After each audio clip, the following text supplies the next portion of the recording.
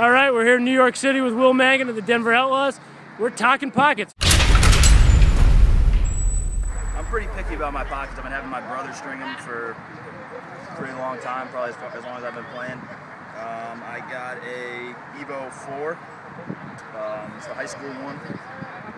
I'm using String King mesh. They do a pretty good job. Actually, just switched over to that this year. Got a pretty standard setup, 2 U's, guider up top.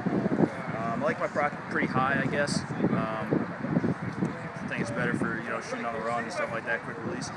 Let's see, what do I got? I'd say on a whip scale, probably 5 maybe. Nothing too crazy. Kind of bumped up the whip a little bit. Says I don't shoot too hard since college, but. Matt Danowski calls that power. Yeah. Yeah, he'd agree with that assessment. I don't have that. I don't know. I mean, what else? Let's see. I got. Yeah, that's about it. That's pretty much how I set up all my sticks. I've been using the Evos for a while. I used to play with the 3. Switched over to the 4 this year. I think it's pretty good.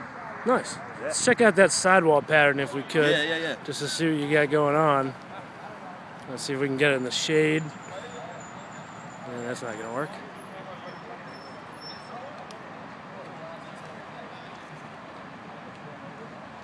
Nice. Yeah. So your brother's been stringing your sticks? Yeah. My brother, he is a sophomore right now. He plays at Montclair State, New Jersey, and he worked at Lacrosse store for a long time. Strings a nice stick, strings pretty much everyone's in my town, and he does a good job. Nice to keep it all in the family, right? That's right. Yeah, I don't have to pay anyone. Awesome. Well, thanks for taking some time out. Yeah, no problem. Appreciate it.